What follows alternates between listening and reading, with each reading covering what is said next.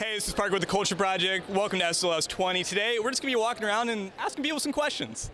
So our question is, how far in a dating relationship would you say is too far as physical intimacy is concerned? Oh, dear God. I don't know. I mean, that's if you guys find the answer to that, can you let me know? Sure. Yeah, sure, definitely. Report back, because I don't know that. Do you think that's a hard thing to define, like a hard place to find? Or? Absolutely, because I think it's different for everyone too. But it's like there's no strict like guidelines, but there is. But it's all like people's opinion and their own perspective on it. So it's like, well, I don't really know. Yeah, it could be confusing sometimes, right? Absolutely, yeah. Man. Okay, yeah, I was not expecting that. That's fine. I'm excited to hear the answer if there's an answer, but I don't have one. What's your name and where are you from? I'm Michael, and I'm from Jacksonville, Florida. So in a dating relationship, how far would you say is too far physically? I think it's a slippery slope when you answer that question. I definitely think the moment clothes start coming off or any hands go below the waist, probably a red line.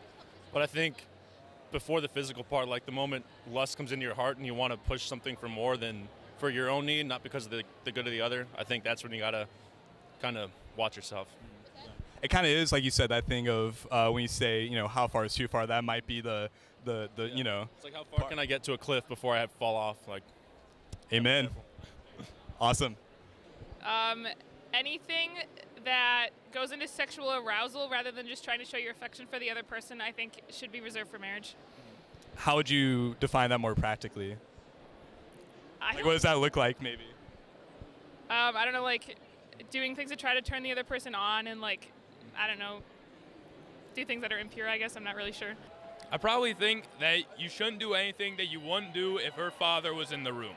Like, you should fully respect each other, and your full, until marriage, like, intent of the relationship should be to better each other and to be for God and to prepare that person for God.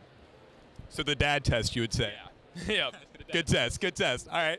Obviously, like, to the point where you're feeling uncomfortable, but also understanding that, like, what your worth is in that relationship, and also understanding that it is a true gift to be able to be intimate with a person. I would say, especially now, like, during my journey of, like, understanding what too far is too far, is really understanding my worth as a person, like, not only for myself, but also respecting the other too, because really from a Catholic perspective, you're able to see that having that connection with the person, it truly is supposed to be safe for marriage, because it's like you're truly giving that person your full self in a way that nobody else can ever experience just between the two of them. So I would say that really understanding, like, your worth as a person and really making sure that you are aware of your surroundings emotionally, mentally, spiritually, in every aspect that you can think of, I guess, if that's a good way to answer the question. Yeah, that sounds good.